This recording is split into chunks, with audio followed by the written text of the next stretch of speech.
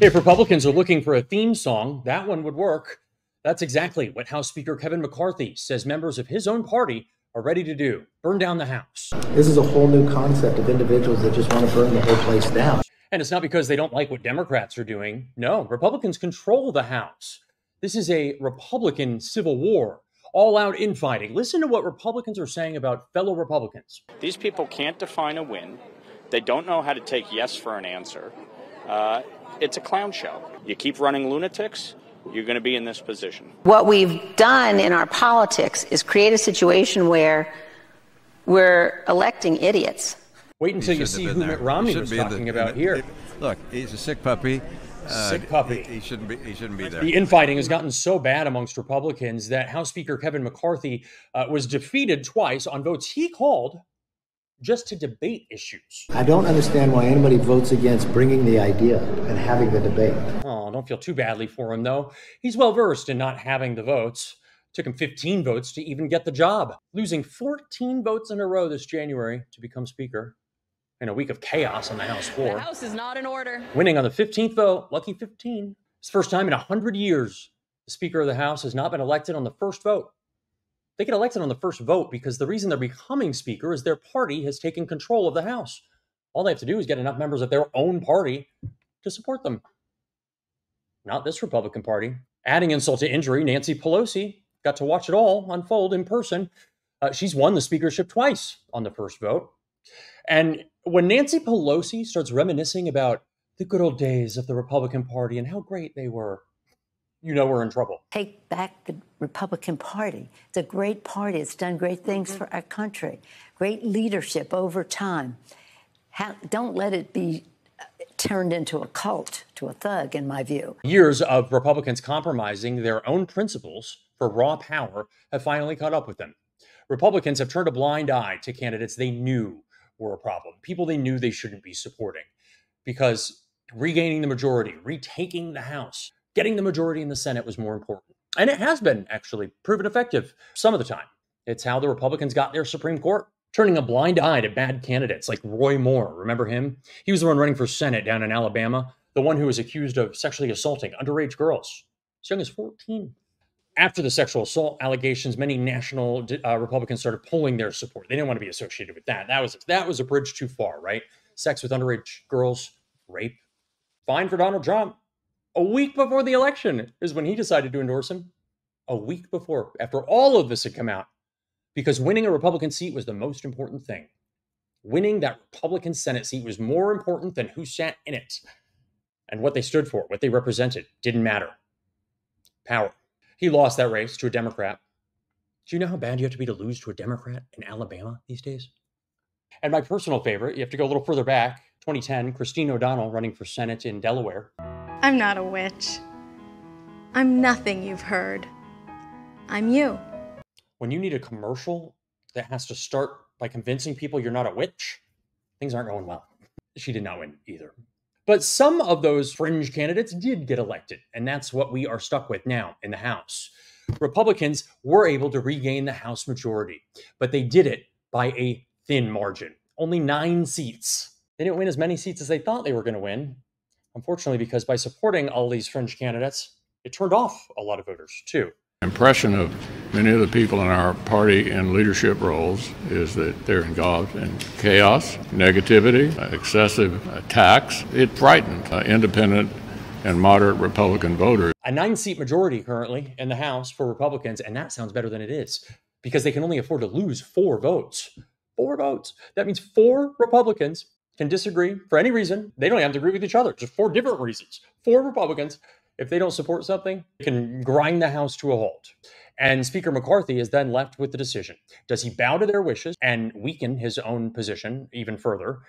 He's already clearly not respected by his conference. Or does he moderate the policy positions, maybe, to bring some liberals on board and bring Democrats on board? Then what does that do to some of the other people on the far right who are supporting the bill? Are they going to stick around? So you have this situation where the House of Representatives is almost ungovernable, all because of lunatics and idiots, in Republicans' own words. I hate to put names in their mouths for them, but I think these ones are pretty safe bets here. Let's just pick 4, just so we see what we're dealing with here. We got Marjorie Taylor Greene and Lauren Boebert. They're the hecklers from the State of the Union. Remember them? Marjorie Taylor Greene of Georgia is a supporter of QAnon, the conspiracy group, thinks all Chinese people should be kicked out of America. They got to go. All of them. And she proposes a national divorce of red states and blue states. Never mind that there's a lot of blue cities in red states and red areas of blue states. She hasn't said how that's going to work, but I wouldn't push for details. Although maybe we should, because she's rumored as a potential vice presidential candidate for President Trump. So then there's Lauren Boebert, a gun-toting, born-again Christian from Colorado, who wants to eliminate the Department of Education and has called her Muslim colleagues the Jihad Squad. You'd think Marjorie Taylor Greene and Lauren Boebert would be good friends. Gosh, they have a lot in common. Marjorie Taylor Greene reportedly called Lauren Boebert a little bitch on the House floor. That is a report that Greene later confirmed as impressively correct. And that brings us to Matt Gaetz, who is investigated for child sex trafficking of a 17-year-old. Across state lines, he may have paid her, there may have been drugs involved, all things he denies. He's being called the shadow speaker, the one standing in the way of Kevin McCarthy from actually running the House of Representatives, gladly exploiting this 4-member ability to hold the government hostage. Our fourth lunatic and idiot, and those are terms I do not use lightly with members of Congress, by the way, but Republicans have said this about their own members. So we're starting to get into objective truths here. Our fourth lunatic and idiot, I'm going to play it safe, though, and I know you will agree with me. George Santos. Yep. You know the one, the liar who lied about virtually everything to get elected. I mean, his entire resume was a lie. His education was a lie. His own religion, he said he's Jewish, was a lie. Mitt Romney saw him at the State of the Union trying to make his way up to shake hands with the president. He lost it. He said, "You shouldn't be here. You are an embarrassment." Walks right up to him on the House floor as cameras are rolling. He shouldn't have been there. He shouldn't be look, he's a sick puppy. I don't think he ought to be in Congress, and he certainly shouldn't be in the aisle trying to shake the hand of the President of the United States and dignitaries coming in. It's an embarrassment. This is what he tweeted after. "You'll never be president." Like, grow up. Why is he still there? The answer is simple, and it's that Republicans need his vote. They need his seat. McCarthy is already having a hard time keeping up with the Fab Four over here. Imagine if he loses Santos, who has been supporting most of the speaker's votes, of course, because the speaker is the one who controls his destiny. And he's left with the three amigos, and an even harder time getting anything passed or done. Now, the old guard know they have a problem. When I was teaching law school, I learned and taught certain constitutional principles. When Marjorie Taylor Greene was teaching CrossFit, she learned a whole different set of values, evidently. Mitt Romney calls himself part of the wise wing of the party, and he predicts they will have a resurgence. He just doesn't know when, and he's not sticking around to find out. He's not running for re-election in 2 years. The reason he gave was to make way for the new generation. In politics, there's always two reasons anyone does things, at least two reasons. The reason they say, and then the real reason. In Mitt Romney's case, he turns out to be, I think, pretty honest. So he or she verbalizes both reasons. This is probably the more accurate one. My wing of the party talks about policy and about issues that will make a difference to the lives of the American people. The Trump wing of the party talks about resentments of various kind and getting even and settling scores. My party is only going to be successful getting young people to vote for us if we're talking about the future. There is one person in charge of the Republican Party right now, and his name is Donald Trump. This is not someone who has shown interest in bringing people together and creating consensus. In fact, he is the person behind a lot of the dissent that we are seeing currently in the House. Donald Trump, he's coaching them. These are all Trump supporters, all four of them. He's the one telling them, obstruct, shut down the government. Don't make any compromises, get everything, and if you don't get everything you want, then shut it down.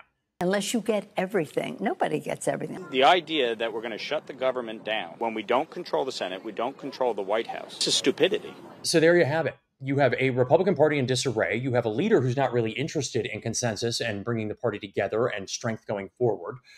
He's interested in getting himself elected. Everyone else be damned. And he's going to be on trial anyway. He's going to be busy. Liz Cheney, who made the idiots comment off the top, we're electing idiots.